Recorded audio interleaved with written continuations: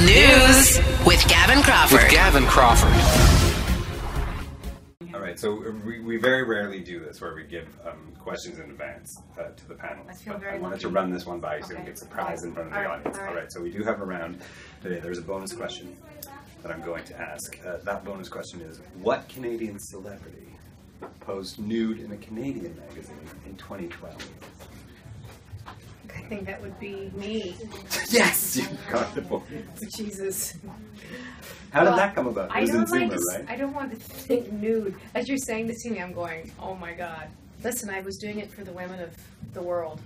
And it was just my butt. It was very tasteful. We looked it up online. Thank God for the internet. We had finished the photo shoot, and I was on my way out the door. I was in New York, and Brian Adams, who shoots for Zoomer a lot, said, I want to run something by you.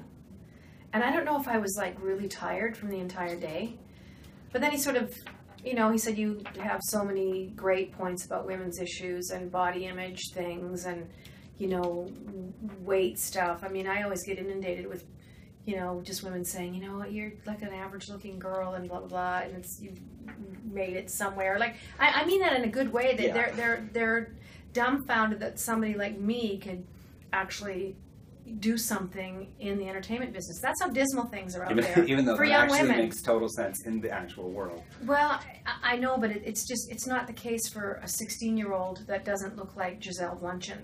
They see me as the antithesis of that. So anyway, I just thought, why not?